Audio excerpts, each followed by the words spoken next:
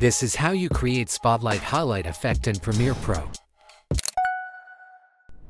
To get started, import the clip onto your timeline and select it. Then, head over to the Effects panel and search for effects like brightness and contrast, levels, or Lumetri color. In this example, we'll use Lumetri color. Just double-click to apply it to your clip. Next, go to the Effect Controls panel under Lumetri color. Expand the basic correction option and adjust parameters like exposure, shadows, and blacks until you achieve the desired result.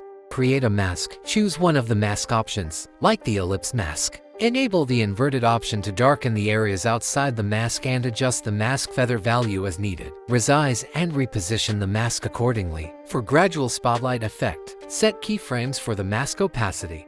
Move the keyframe forward by 8 frames, return to the initial position, and set the mask opacity value to 0. This will create a simple spotlight animation. If the object in the clip is moving, set keyframes for the mask path to track the object's movement.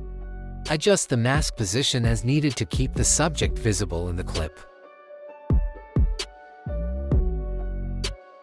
To fade out the spotlight effect, once again add keyframes for mask opacity.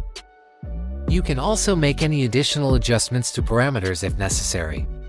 For a depth of field effect around the spotlight area, you can add Gaussian blur from the Effects panel. Go to the Effect Controls panel and adjust the blurriness value. To apply the same mask used for Lumetri color to Gaussian blur, simply copy and paste the mask. And this is what you'll end up with.